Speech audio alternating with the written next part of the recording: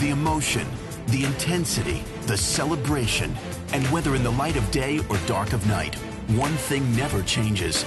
We're all united with the Mountaineers. Welcome to the United Bank Playbook with Coach Dana Holgorsen. We begin our United Bank Playbook with the opening game of Big 12 Conference play for the Mountaineers, and why not start with the team picked to win this league when it all began back in July at Media Day. This is a team that you intimately know. When you think of Oklahoma, what first stands out in your mind? It's always defense, you know, just because Coach Stoops has been there for so long and he's been such a storied defensive coordinator. His brother Mike has been such a storied defensive coordinator. So, they, you know, it's not like they run their program just to be they're good on defense, because offensively they've had Heisman Trophy guys, they've had All-Americans at skill guys, sending receivers and running backs to the NFL. They can play good defense as well. But, you know, it's just getting to a point where it's just an unbelievable program. You know, they're a top 5 team right now. They've won every one of the BCS games over the last couple of years and won Big 12 championships, national championships. Got a lot of respect for them. We've been this close to beating them the last 2 years. Our goal is to go out there and win. So I think we're in a much better place to do that than we were the last couple of years.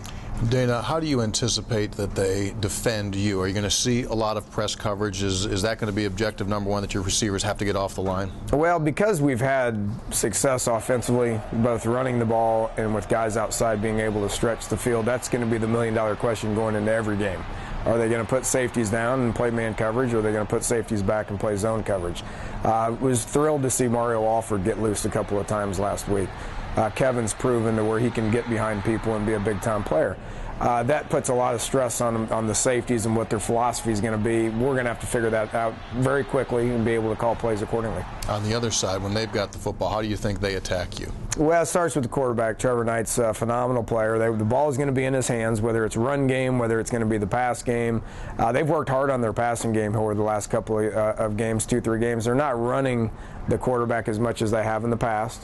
They're a little down at running back, although they're going to have some guys that are going to be able to carry the ball.